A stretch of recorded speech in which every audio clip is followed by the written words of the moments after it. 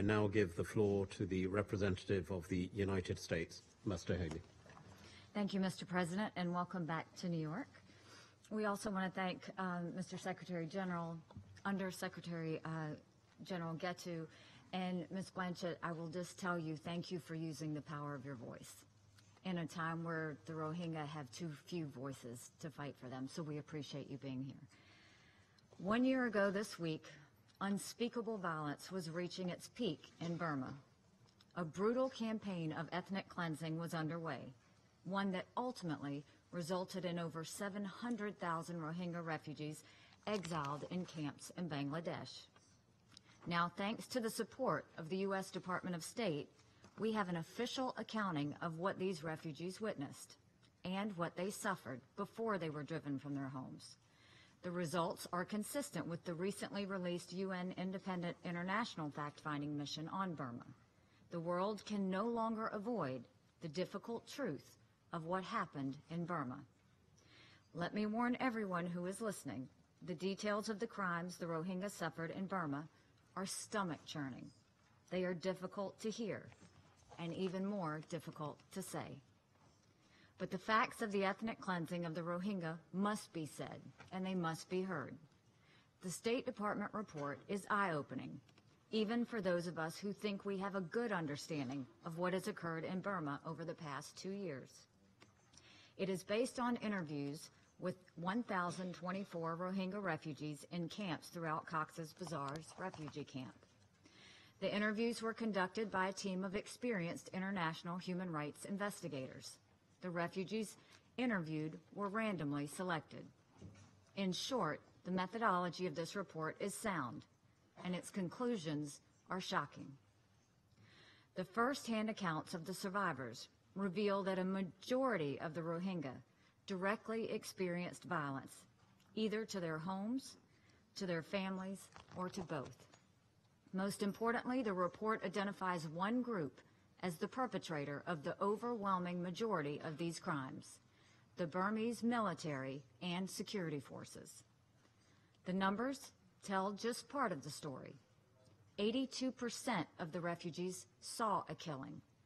82% saw their homes or their villages destroyed.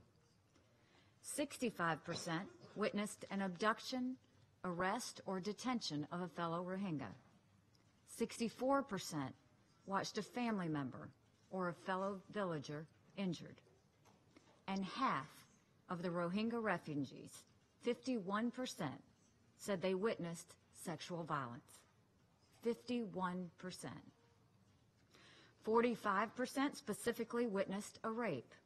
And behind the numbers, there are stories of almost unbelievable brutality. In some areas, perpetrators used tactics that resulted in mass casualties. For example, locking people in houses to burn them, fencing off entire villages before shooting into the crowd, or sinking boats full of hundreds of fleeing Rohingya. Rohingya men, women, and children were mutilated, dismembered, decapitated, and burned alive. Infants and children were not spared. Multiple witnesses saw soldiers throwing infants and small children into fires and burning huts, into rivers, and into village wells. The very young, the very old, and the sick who couldn't escape the attacks were burned inside their huts. The military and police went from house to house looking for girls and women. When they found them, they didn't bother to hide what they were after. Women and girls were raped in the open, in public. Fully 1/5 of all Rohingya survived witnessed more than 100 victims being killed or injured. Let me say that again.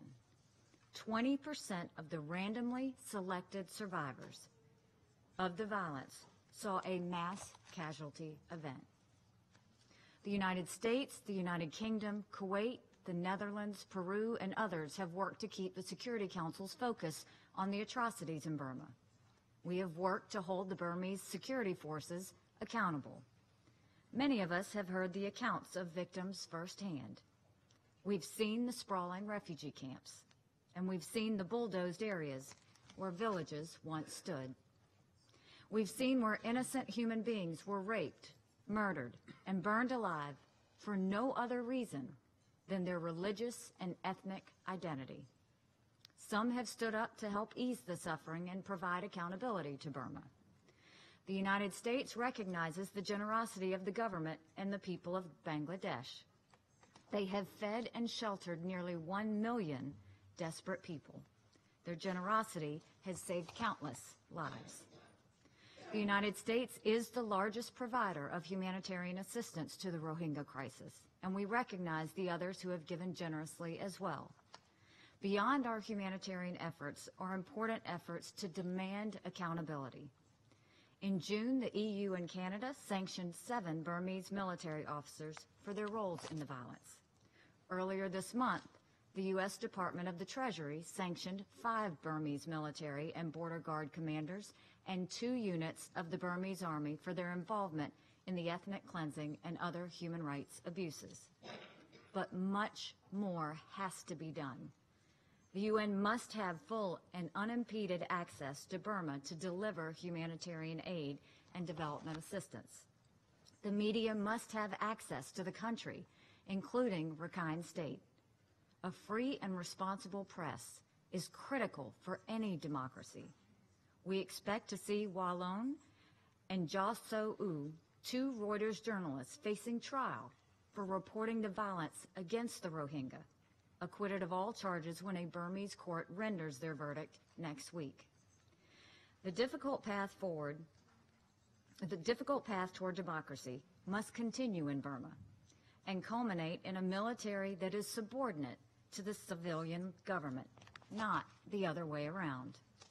Here in the Security Council, we must hold those responsible for violence to account. A responsive democratic government that respects the rights of its minorities will not emerge in Burma until the government demonstrates that it is committed to accountability. We still suffer the shame that our predecessors did after Rwanda, after Srebrenica, if we do not act when the Burmese government falls short. In one of his final acts of service, Kofi Annan led a commission that investigated the causes of the crisis in Burma. The commission recommended equal rights for all Burmese citizens. It called for all Burmese to have opportunity to feed their families. It called for all the people of Burma to enjoy freedom of movement and have equal access of justice under the law. The implementation of these recommendations would advance the dignity and security of all Burmese people. Until then, none of us, not the members of the Security Council, not the Burmese military and civilian leaders, not other world leaders, none of us has the excuse of ignorance. We are now all armed with the devastating eyewitness accounts of the Rohingya, which lead us to the following conclusions. Children, babies, women, and men suffered unspeakable crimes. The attacks were planned, premeditated, and coordinated. The perpetrator was the Burmese military and security forces. The whole world is watching what we will do next, and if we will act. Thank you. I thank Ambassador Haley of the United States for her statement.